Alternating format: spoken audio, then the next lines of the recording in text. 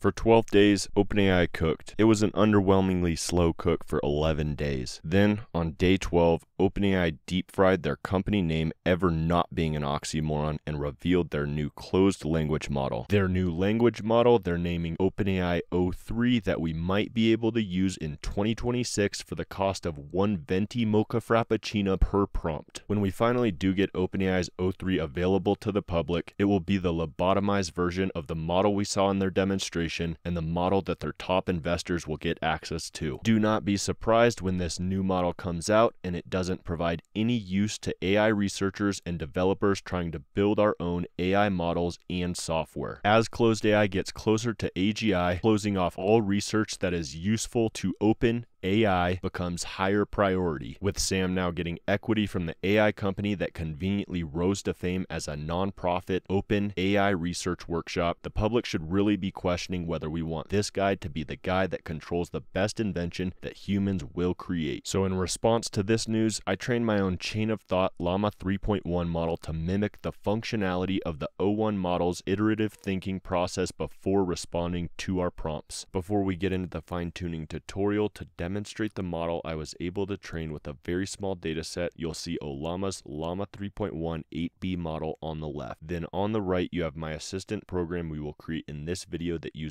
the chain of thoughts Llama model to generate thoughts that get added as context to the prompt, where the same Llama 3.1 8B model responds with thought context. As you can see, with thought tokens added to our prompt, you can get the same small language model to respond correctly, where without thought tokens, the model fails miserably every time. By training an 8B model to only generate thought tokens and using an 8B general language model to respond with the thought tokens, just as with the O1 and O3 models, we can greatly improve the performance of a model without increasing the compute requirements to run our models locally. In this video, I will show you exactly how I trained this model, from creating my own custom training dataset to running the Ollama model locally on my laptop. This whole process of fine-tuning a language model can be done for free in a Google Colab Notebook, and no prior programming or fine-tuning experience will be needed to follow along this video. To start the program, we can create a new folder for our code and model files named reasoning_agent. The first step of this process will be creating a custom dataset to teach the Llama model how to think instead of generate responses as an AI assistant. For this part of the tutorial, you're going to need a code editor. I'd recommend getting VS Code for anyone who doesn't already have a code editor installed, as it is free and simple to install. In VS Code, open your reasoning_assistant folder. For this, we will need to create two Python files. We'll create one named system_msg.py. This will store the string with our instructions that will be attached to every conversation in the fine-tuning. Create another Python file named training_data.py. In here, we can import the system_msg file to this file. Then on line 3, we can create a list named data. In here, we can create a parameter in our dataset as a dictionary containing 3 key values. First, there is the instruction key with our system message as the value, and this line will be the same in every parameter that you add to this dataset.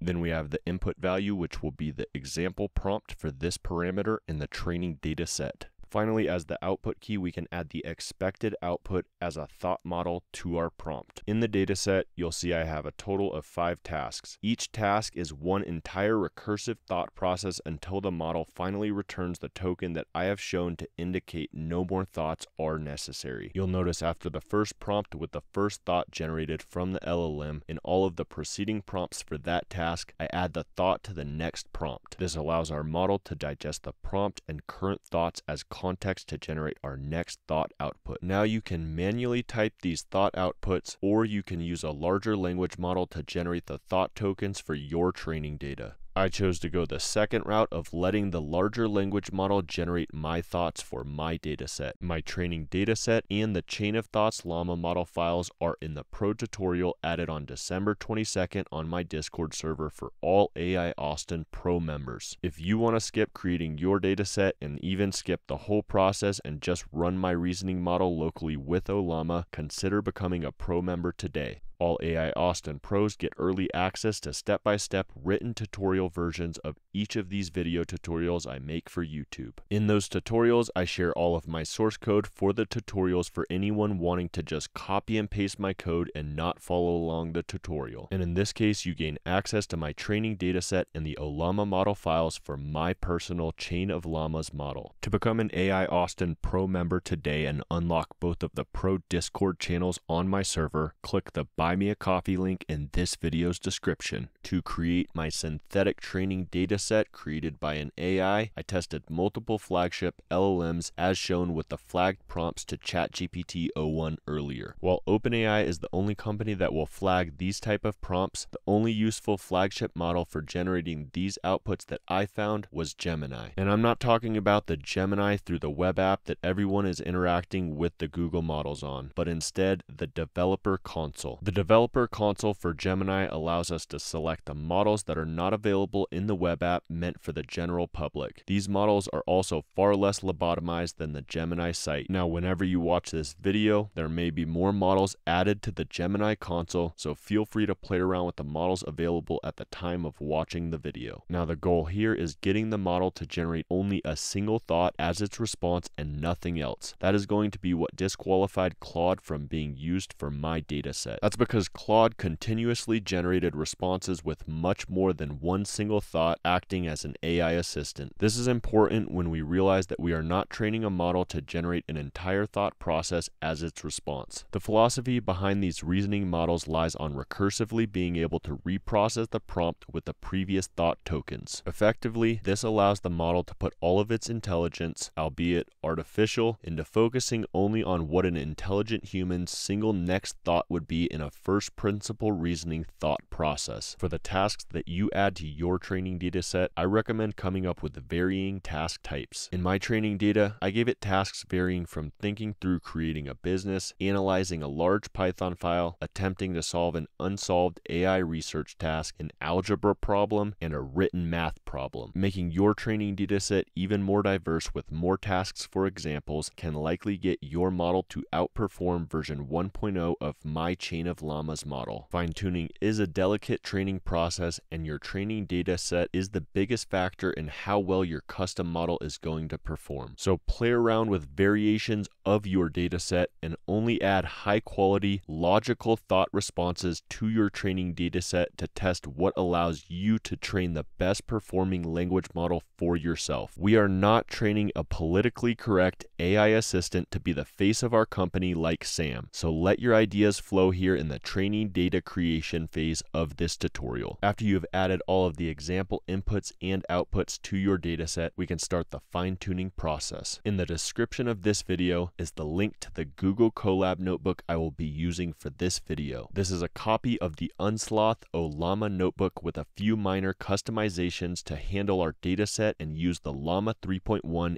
8B instruct model. Unsloth is the open source project that has developed a new method of fine-tuning language models simply with half the memory usage of other fine-tuning libraries. I will be showing this tutorial using the paid Colab Pro A100 series GPU, but using the Google Colab free T4 GPUs are perfectly capable of running this fine-tuning notebook for anyone that doesn't want to pay to go through the process. That being said, the free tier GPUs are painfully slow. If you are using the free GPUs, I would do this process when you have a few hours to spare watching the process, because if you allow the notebook to go idle in the middle of the fine-tuning, Google will delete the notebook session and all of its progress. In other words, if you do have $20 to spare this month, paying for Google Colab Pro will cut the process from over 3 hours to about 30 minutes if you use the A100 GPU. So while paying for the Pro Colab membership isn't necessary, it is going to save you a lot of time for this process. If you have the Colab paid GPUs, you'll want to change the runtime type to A100 before running any code blocks. Free users won't need to change any of these settings. On the first code block, we can click the play button to start installing the Python libraries in your notebook session. Now you should see a green check mark in the top right corner and the GPU for your notebook session. We can click this folder icon in the left panel to open the notebook's file directory. Then open the File Finder app on your PC and drag in the 2 Python files into the notebook's main directory with your training data. This next code block will be the Python code to download the Llama 3.1 8B instruct model that we will be fine-tuning. This block will take a few minutes to run. Next, we add the low rank adapters, aka LoRa adapters. When we fine-tune with LoRa, we avoid making large-scale changes to the main weights of the Llama model, which mitigates the high chance of breaking the language model and making it useless. Instead of modifying every weight in Meta's pre-trained language model, we can use the LoRa adapters to teach the model to learn new weights from our training dataset. Think of this like taking the AI at its current education level and making it take a class on how to respond exactly how we want and not how Meta wanted it to respond as an AI assistant. Now we can run these parameters as is, though for those interested in the lower level intricacies of this process, the R and LoRa_alpha parameters are what sets the amount of layers in the language model weights we add to.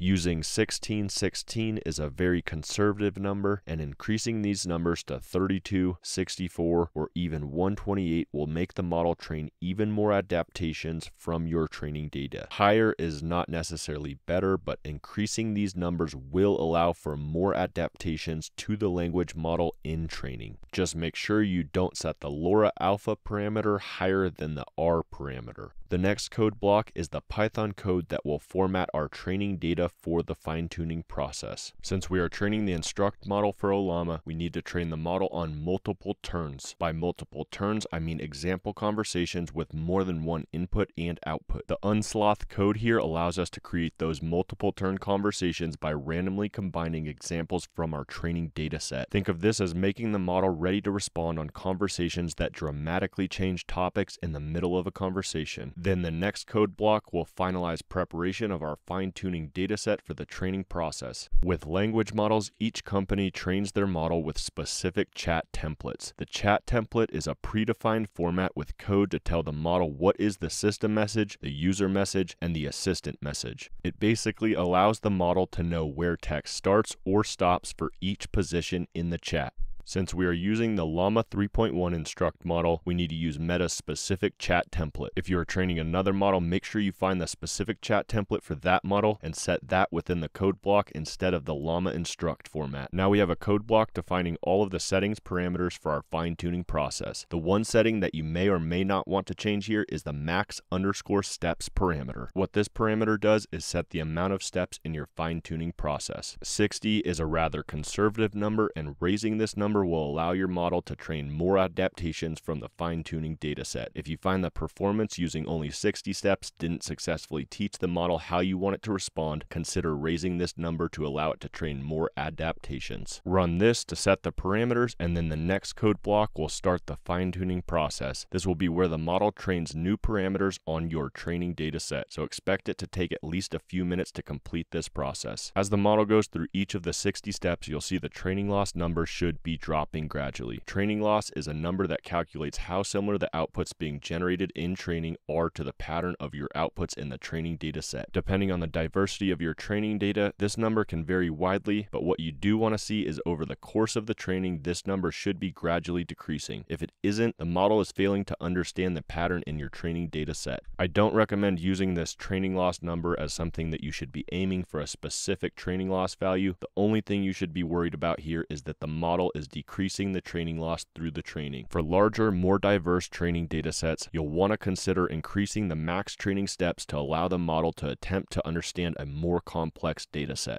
After your model has finished training, run this code block to save the fine-tuned model within the notebook. And since we will be creating an Ollama model from our quantized model, install Ollama in the notebook. Now we can quantize our model with this code block. For those unfamiliar with what quantization is, think of quantizing like compressing a high-resolution photo down to a smaller size. You still see the same picture, but it takes up far less space and loads a lot faster on your computer. By quantizing our language model, it basically does the same thing, allowing the language model to use fewer bits per token while inferencing our models, reducing the memory usage during inference dramatically while sacrificing very little quality from the 16-bit version of your model. Expect this process to take a few minutes, since the quantizing process is converting each of the 8 billion parameters in the language model to a 4-bit representation using a complex machine learning algorithm. After the quantization finishes, the next code block will connect to your Google Drive, and the one after will save all of the model files we need to create and run our Ollama models locally. Once all of the files have been exported, you can download them from your drive to your PC. Now create a folder named Chain of Llamas within your Reasoning Assistant folder we created earlier. Drag all of your downloaded files into that Chain of Llamas folder. Now you will need to install Ollama from their official site if you don't already have it installed. Then we can code our Python program to communicate with our new Chain of Llamas assistant. We can create a new file naming it agent.py. The only import we need for this Python program is Ollama. Then we can create a list named assistant convo that starts with just our formatted system message. Now define a function named main. Within the new main function, set the assistant convo as a global variable, so changes to the list during this function call take effect on assistant convo outside of our function. Then we can start a while true loop with the first line being a request for the prompt input to be typed. Now we need to create the custom Ollama model from our model files. In the Chain of Llamas folder, open the file named model file. This is the file that Ollama uses to define the settings for our language model. On the first line, we need to put the path to the actual gguf model file. Copy the full file path to your quantized gguf model file in the Chain of Llamas folder, and paste that actual path to your model on line 1 of this file before saving it. Now copy the file path to the model file. Open a new terminal in VS Code, then type Ollama create Chain of Llamas -f, then paste the path to your model file. Press enter to create your custom Ollama model locally. Next, you can run this command to install the generic ChatGPT Ollama 3.1 8B model if you have not already. Back in your agent.py file, we can define a new function to generate our thought tokens with the Chain of Llamas Ollama model. This function should take prompt as input to limit the model's thoughts and avoid it going into a never-ending thought cycle. In the case that the model doesn't generate a thinking complete token, I have written this code to limit the model to 10 thoughts. If you want to increase the maximum thoughts for your assistant, you can simply change the 10 to however many max thoughts you prefer your model to have. After the model has either generated 10 thoughts or the thinking complete token, this function will return all of the thought tokens as one text string. Back in the main function, we can print a message after the prompt is received to let us know that the thought tokens are being generated. Then in a new variable named thoughts, we can store the results from our above function. In a variable named thoughts prompt, we can format our prompt with the AI-generated thought tokens for context. Now define a new function above the main function named stream_assistant_response. This code will simply stream the response from the chat-tuned Llama 3.1 model. Back down in our main function, we can append the thought prompt to the assistant convo list. And for the last line in the loop, call the stream assistant response function that will generate our streaming response from the chat-tuned Llama model with our thought tokens from the Chain of Llamas model for context. On the last line in the program, call the main function. Save the program, and now whenever you want to chat with your local reasoning model, you can run this command to start up the agent.py program. Once the program is running within your command line, you can simply type your prompts, press enter, and the program will print the thought tokens before streaming your reasoning assistant's response. This has been AI Austin. I will see you in the next one.